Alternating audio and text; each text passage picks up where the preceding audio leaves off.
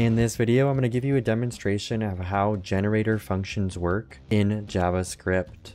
This is Coding with Adam, and let's get to the code. If you enjoy my videos, please subscribe, like, and share. We're going to go ahead and define a function called greeting. Greeting will take in a name, and then inside here, what we're going to do is we're going to use a special keyword called yield. And yield will make the method return. So I'm going to do yield hello. Then we'll do another yield, how are you? Then we'll do a final yield that just returns the name.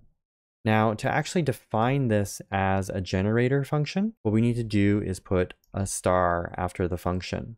Once we do that, then we're allowed to use the yield keyword. Now, to invoke this function, what we can do it actually in two ways. Let me show you the first way. We're going to define a greet, and the greet is going to be equal to a greeting. So we're going to take that function, we're going to pass in a name. Now with that greet, what we can do is we can invoke the function. And the way we're going to do that is we're going to call next, and we're going to ask for the value that was returned. So just say console.log and we'll print that to the screen. Now when I call this greet.next, it goes inside the function, executes, finds a yield, and stops. Then it stops the execution, exits the method, and gives us the value. Now, if I paste this line again, now you see, how are you? So over here, it goes in here, returns yield hello. We print the value on the screen. Then it goes inside that method again, stops over here because it remembers that it just finished executing that line and prints how are you? Then if we call it one more time, we get hello, how are you, Adam? And we get to this last yield over here. If we try calling it one more time, you can imagine like an invisible pointer saying where we are. So since there's nowhere else to go, we get an undefined. Now, this yield return over here that we have, this yielding function, this generator, it's kind of like an array. So we can actually loop over this function over here and get all the values out in one shot. So I'll create another greet. I'll call it greeting, and we'll say Adam again. Except this time, what we're going to do is a loop. We'll do a for loop, and we'll say text of greet2, and then all we have to do is say console.log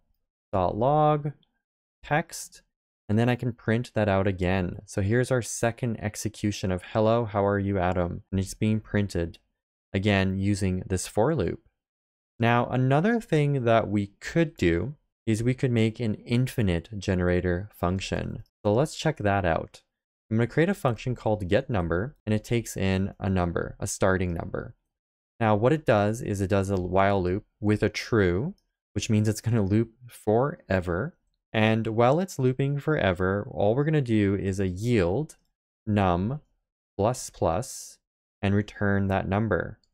Now we can go over here and define that function. So we'll say const getNum equals to getNumber. And we'll pass in a starting number of 10. Then what we'll do is we can do the same thing we did above. We can do a console.log, and we can say get num.next, and then give it a value. And then when we print that, we get the number 10 on the screen.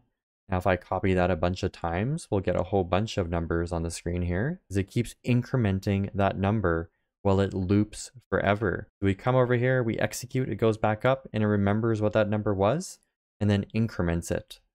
So it keeps incrementing. And to take this example just a little bit further, what we could do is we could do just a little for loop over here, do a let I is equal to 0, and then while I is less than 10, and I ++.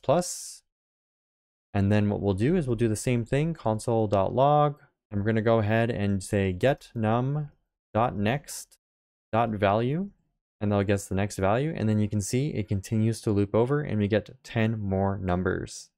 Hopefully that helps you understand how generator functions work, how execution stops every time you hit a yield, and the next time you call next.value, it goes ahead and executes the next line within your generator function. If you enjoyed this video, please subscribe, like, and share.